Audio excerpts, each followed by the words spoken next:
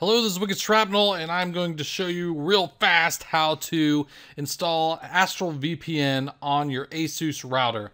I had done a how to limit your Xbox to a VPN video a while ago. It was pretty complicated. Not too many people could follow it very easily, so this is a much easier method, and it'll only work with Astral VPN.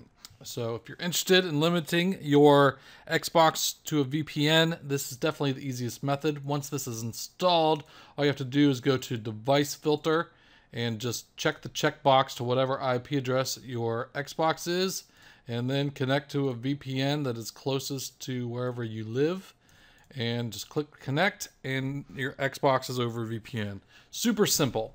So let me show you how to do this. Let's uninstall this, and then I will show you what it takes to install it. All right, so now you see that tab is gone with the Astral VPN, and this is my real IP address, which I'll show you how to change, so don't worry, that's not going to be my IP address for very long. So first thing we have to do is update our firmware. So up on the top, you should have like a firmware tab. If not, you just go to administration, and it's under firmware upgrade. And this is where we are going to load our Merlin firmware, which I'll put a link down below. And these are the model of routers that you can use. I have an AC68U, which I just recently got February 25th on Amazon. It's 219 bucks. But previously I was using the N66U, and it works as well.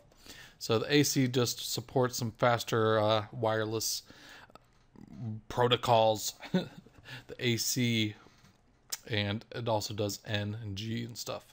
So mine is AC68U. You download this firmware, and it's a zip file. You extract the zip, and then you choose the file, upload it here, and voila, you are running the Merlin firmware. Once you have the Merlin firmware and you sign up for the Astral service, first we are going to enable SSH or Telnet. I have them both enabled, but enable one or the other or both.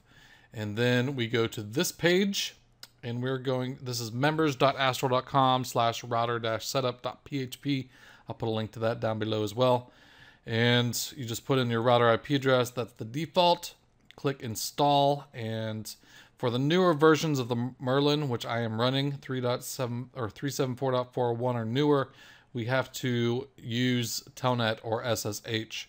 So I'm using a PuTTY client, which is free to download. I'll put a link to that in the description as well. Put the IP address of your router, choose either SSH or Telnet, click open, and default username is admin.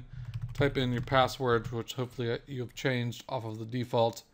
And then you just copy this, right click, copy, right click, it'll paste it in there, hit enter, and then installing Astral VPN binary, done.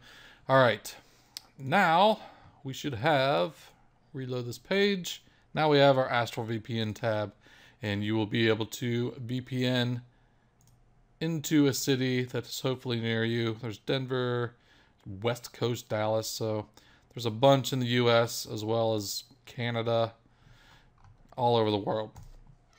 And this will stop DDoS attacks, most like small scale booters. Like a large scale one, it's not going to stop, but this gives you better protection of, especially against people that you run into in Call of Duty lobbies that are just running like a booter from their house. And they will not be able to boot you off if you're running your Xbox over a VPN like this.